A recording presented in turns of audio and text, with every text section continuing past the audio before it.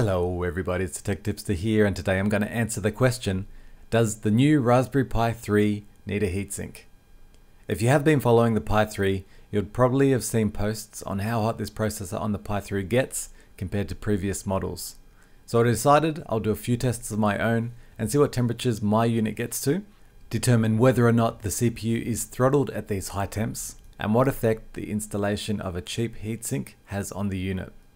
What I have set up to the bottom right is my Pi 3 unheat-synced at the moment with a temperature probe measuring ambient temperature in degrees Celsius.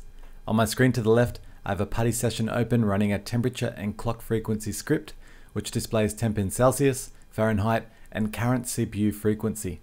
And in the background we have RetroPie booted up, ready for Quake 3 Arena to be loaded as my stress tester of choice. I heard Quake 3 really puts the CPU to the test, and comparing it to running a Dreamcast or PSP emulator, this is definitely true. One other point of note is that I'm pushing my Pi as far as it will go with an overclock to 1.35 gig. On screen you can see my config.txt file with the settings highlighted. If you do want to do this to your own Pi, please do so at your own risk. I haven't had any troubles, but every Pi is different. So now let's start with the Pi sitting idle just after boot.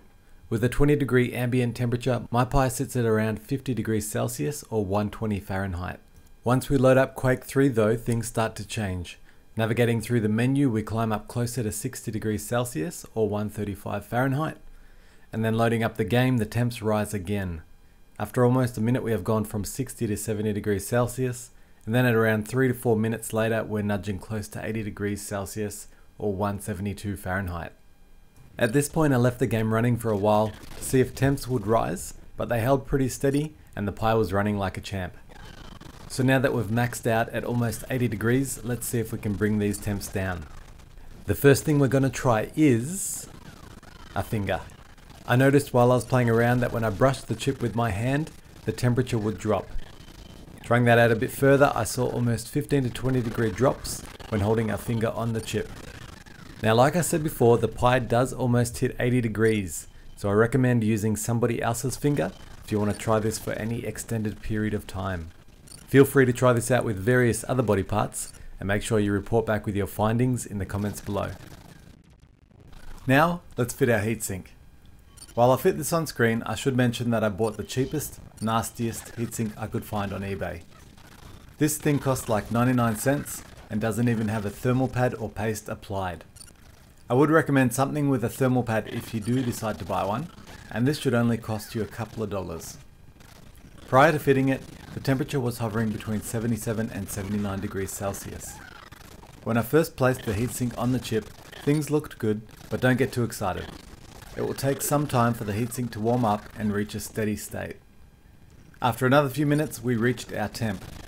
Final results are around 74 to 75 degrees Celsius with the heatsink fitted. This is about a 3 to 5 degrees Celsius drop over no heatsink. So, is it worth it? For how cheap you can get these things, it probably is. And like I mentioned, if you do find a good size heatsink with a thermal pad, you'll probably get a few degrees better than me. So now to answer the question from the start of the video, does the Pi 3 overheat? Now we won't know the answer to this until we see some information from Broadcom on the operating temperatures of their chip. This probably won't happen for a while, so all we can go on is our experience here. So, does the Pi overheat? I don't think so. My Pi has been getting very hot, that's for sure, but I haven't seen any adverse effects from this heat. It's never crashed. I don't see any artifacts in games, and until I see any evidence that people are seeing these things, I'll probably say no, it doesn't overheat. That is just my opinion though, so if you do have a differing opinion or experience, please let me know in the comments. Hope you enjoyed this video guys, please subscribe if you have not already, and I'll see you guys next time.